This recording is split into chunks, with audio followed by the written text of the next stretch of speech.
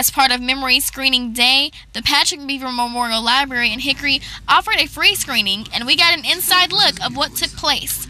Several of us are very active in some of the local organizations that work with seniors, and there's just such a need for better care and awareness of Alzheimer's and other kinds of dementias too, that we just wanted to offer folks the opportunity to find out how they were doing.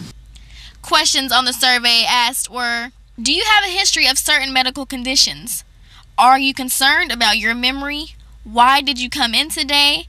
Have you ever shared your memory concerns with the doctor? Do you believe there are ways to protect your memory? And what are you doing to help reduce risk factors for Alzheimer's?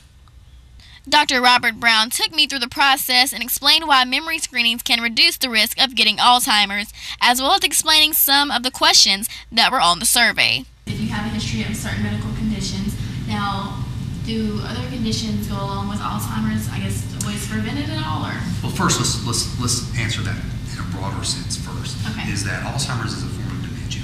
Dementia is just an umbrella term for a similar set of symptoms. But memory issues can be brought about by infection, it can be brought about by medication. There are some other diseases that are reversible. Vitamin deficiency, for example, can actually create symptoms that look like dementia. So we want to rule out everything first, including if there's a stroke, if there's something else going on in the brain. That's why you often get an MRI if you have some of these symptoms early.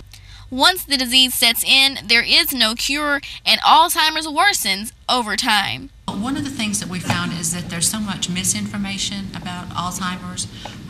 There's a lot of confusion, and a lot of times folks, if they're diagnosed with Alzheimer's, or if they have like a spouse or a mom that's diagnosed with Alzheimer's, they have no clue what to do.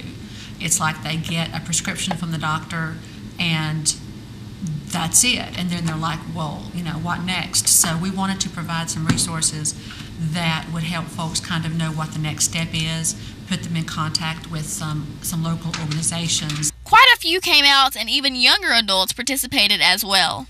I was pretty sure I'd probably be one of the youngest people here, so yeah, but never hurts to find out. Although Alzheimer's is usually found in people over age 65, it's possible for someone to be diagnosed with younger onset Alzheimer's as early as age 40. But if we find it soon enough, we can help postpone some of the symptoms that are going to come later. And so how do you postpone those symptoms? They're already there. What can you do to get rid of those? The first thing you do is you see your doctor and rule out any other issues. If there's nothing else there, then something like Ariset or Namenda can help postpone those symptoms or keep them away for another 9, 12 months, maybe even longer. Very good.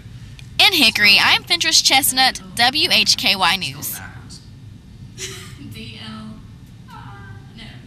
DLROW. Yes, you got that one. Very good.